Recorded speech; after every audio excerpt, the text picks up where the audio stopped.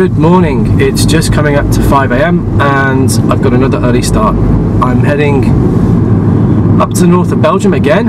I have another bird hide booked for today, which I'm really excited about.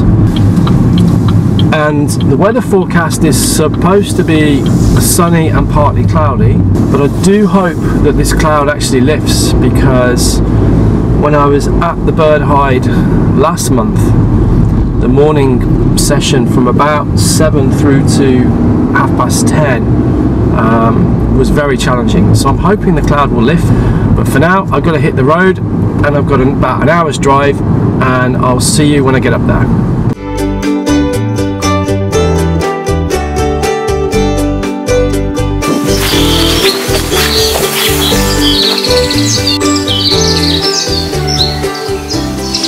Well, I've arrived at the hide and got myself set up, but you can probably see that it's actually quite dark here. There's two windows. There's a window to the front with a small reflection pool here, and then there's a window at ground level on this side, and that opens up into a much larger pond. I'm actually going to work this side because there's a lot more bird activity on this window, but we've got blue tits, great tits, chaffinch. There's a greater spotted woodpecker that's coming, a lot of starlings, a few pigeons, a couple of robins, male and female chaffinch as well. So it's looking pretty promising. And I'm hoping on this side maybe we'll get some reed warblers a little bit later on. And then as I get into the session, I'll show you my setup and give you a little bit of a view as to what we're seeing on both sides of the hide.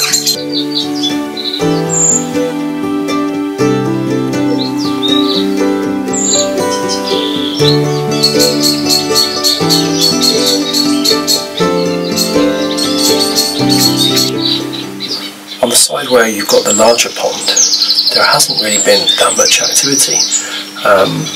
There's a moorhen and a nest with a couple of chicks, and they just keep crossing the reeds, but there haven't really been that many birds coming. Obviously with all the reeds there, it's probably a lot of cover, so it's difficult to spot if there are any reed warblers there. That would be very, very cool if I could get one of those. So this is the front view that I have on the smaller pond. So I'm just going to talk a little bit about composition with regards to bird hides, and specific to this bird hide, but the principles are very, very similar no matter which bird hide you use. The bird hides that I use, the owner, he has some excellent setups, and he's landscaped them very, very well. So I'm just going to film a couple of the views that I've got outside here, and then explain a little bit how to use those as compositional elements for when the birds come in. And I'm just going to use this camera to zoom in on a couple of the features, and then explain a little bit how those features actually not only attract the birds but can be used as really good natural frames for composition. So the first is on the left here. You see that there's a log lying down, and that's where you see some of these great tits coming in and feeding on there, but there are little elements there where you see the birds land. So a great starting point is to focus in on that area and just get your camera fixed and focused on one of those broken branches off that log, and you guarantee the bird will come in and you'll be able to get a shot.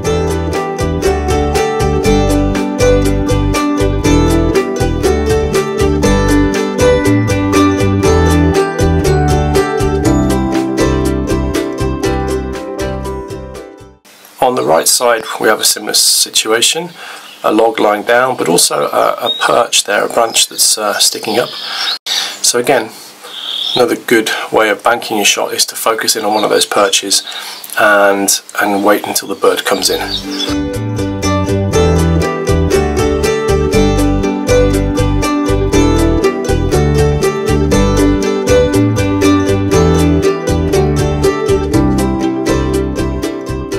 Two nice features here. You have a branch that's just sticking up with an arch, and another little perch there, and another little branch that's in an arch there in the water.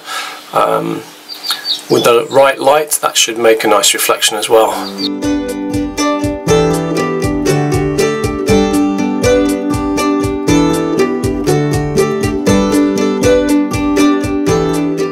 mentioned before the compositional elements that we have outside in the landscape around the two different ponds, and I'm just going to show you the back of the camera just so you can see what I was talking about.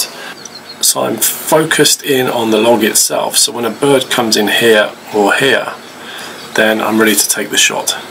So that's a relatively easy way to build the compositional element of the frame that you want before the subject enters the frame.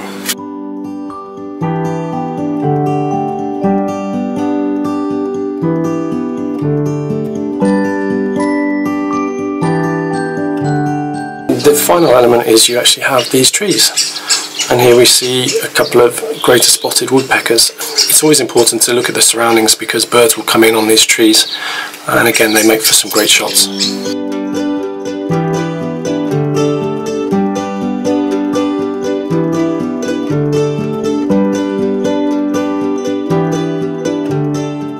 I just stepped out the hide for a bit because a lot of the birds that were here pretty much the same, and I photographed most of them, same species. So as I mentioned, a lot of chaffinch, robins, the greater spotted woodpeckers, and blue tits and great tits. So as the birds are recycling a little bit at the moment, I thought I'd step outside, just give you a quick tour of where I am, so you can see how this hide is set up, because I think it's always good to see how these hides are constructed and the orientation of them, and what you actually see on the outside. It often gives you a different perspective compared to what you see from the inside, and also actually when you capture the images. So let me just give you that tour. So there's the entrance to the hide. You see that it's actually not that high, so once you're inside you're actually on your knees. You can see here we have the small pool, we have the front window of this hide, and then we have this small pond with the perches and the wood and the logs that I mentioned before. So let me just show you the inside of the hide. As you can see, not much height, but there's a low seat there which is very comfortable with cushions, and you've got the view all the way through. Two sides, on the left side the small pond, straight ahead you've got the larger pond. And yeah, it's very, very comfortable to spend a day in. And then coming around to the front, you can see here there's a larger window. The window's actually open, which is really interesting, and there's just a very fine net. It doesn't really get in the way in terms of focus, so it's not a problem. But there's a couple of perches here as well. But the pond's actually very large. Apparently there's some reed warblers that are in the reeds. We have the moorhen that's around as well. I'll just pan so you can see that.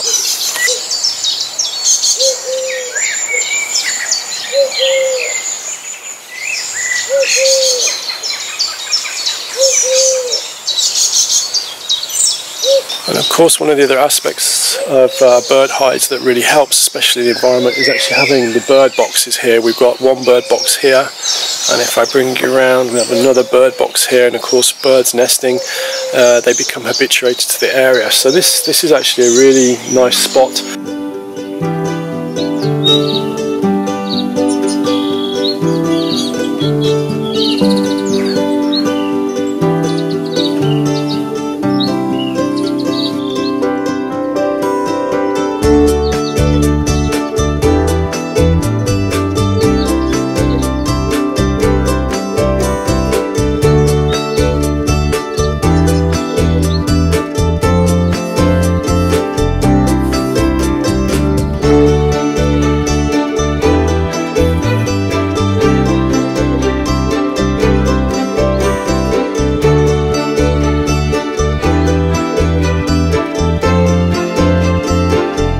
Just coming up to 1:30, and both ponds are pretty much deserted now. On this side there were moorhens nesting and some chicks. They've gone all the way back to their nests down the other end of the pond. And this smaller pond, where the majority of the activity has been for most of the morning, is pretty much deserted now. But now it's just the odd blackbird coming in with a mouthful of worms every now and again. So I'm going to stick it out a little bit longer. You never know. There might be a flurry of birds that comes back. The light's been great today. It's really been good. This some cloud cover, but there have been some nice patches of sun illuminating various spots around the pond, which has made for really good photography.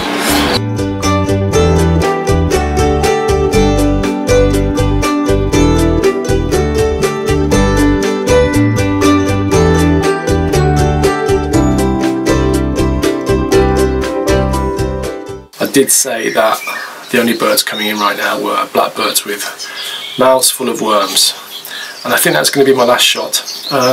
It's been a great day. I've been here 7 hours, and would have liked a little bit more diversity, but I really can't complain. It's been excellent light today, and so the shots I have got I'm really happy with.